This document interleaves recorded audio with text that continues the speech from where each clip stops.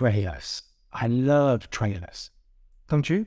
They're the perfect bite-sized appetizers for an upcoming cinematic feast. A thrilling preview that sparks our curiosity and leaves us craving more. In today's video, I'm going to use a free editing software called CapCut, where we'll go through a few features that makes a perfect cinematic trailer. Now, CapCut is available on mobile as well as on the desktop. Today, I'll go through the desktop version. So, let's dive straight in. This is inside the CapCut. I've already imported a short film of mine called The Catalyst. So, you can play the clip here. As you can see, it's a full film. I need to cut it into a trailer.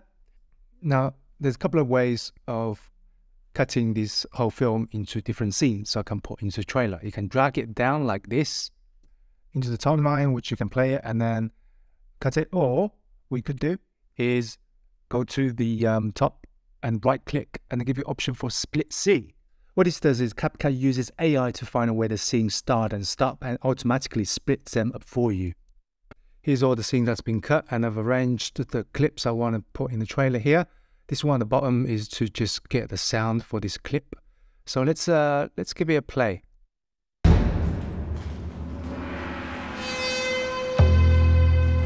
I'm a messenger from the gods. It's a warning of great danger that threatens the kingdom. No! Huh? You believe her? As you can see and hear, that wasn't great. So let's make it better. First of all, what we're going to do is, you can see the audio level here. We're going to drag that sound out because that music didn't really suit the trailer. And then we're going to put in my own music over this, even though there is access to various different music tracks in the library. But for the purpose of this trailer, I will add my own music. So this is the track I've added. Let's have a play. I'm a messenger from the gods. It's a warning. So that's a lot better with the music already. What I want to do is have a better opening to the trailer. Now I'll go to effects for the videos and you can see there's different type of effects in the video section. There's some really cool ones that you don't normally see in other video editors. But for this trailer, I'm going to do like a kind of opening from black, like this. You see, that's a preview what it looks like. So I drag that down to the clip. Now let's play.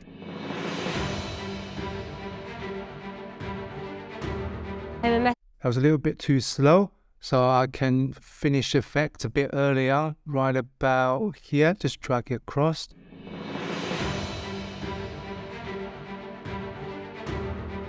Yeah, that looks a lot better.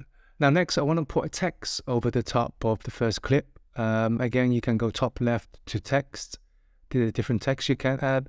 For this trailer, I'm going to put default text. You drag it down right about here, and I'm going to type in a Blake Ritter film and make it a little bit smaller. Let's see what it looks like. That was a bit boring, so let's make it more interesting. So top right has got different options here for the text. You can have different type of text color, and then underneath effects tab, you got different type of effects. It's really cool that, again, I don't see that in any of the editors. But what we want is animation, where you go in and give you this pre-made animation for any type of text you've written. For this, I think what it looks good, it'll be something like that. So let's click that.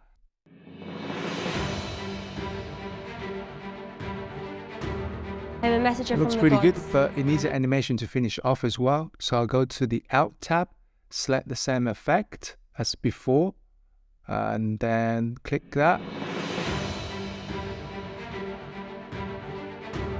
I'm a messenger from the gods. Now I want to add some sound effects to the text. So inside the audio, you can see all the sound effects. A large list for you to pick from. For this, I want like a whoosh sound effect. So if I type in whoosh and pick this one, adjusting the sound effects to the right place and red level.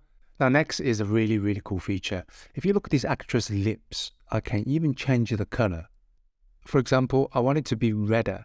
Now you can go to the right and click enhance. And there's loads of options. You can press face. You can make the face really smooth. Again, this is a very unique tool that I don't see anywhere else. But if we go down to the makeup section, what this does is the program uses a clever AI to find the lips and then apply the color. Messenger from the gods. Now I want to add some video transition between these two clips because it's from a still to action. You go to transition and you have a bunch of really cool transitions that you can pick from. Again, I just want a simple one for this trailer. So I'll pick the black fade, I'll put it between the two clips. Huh? You believe her? Now let's watch back the whole edit.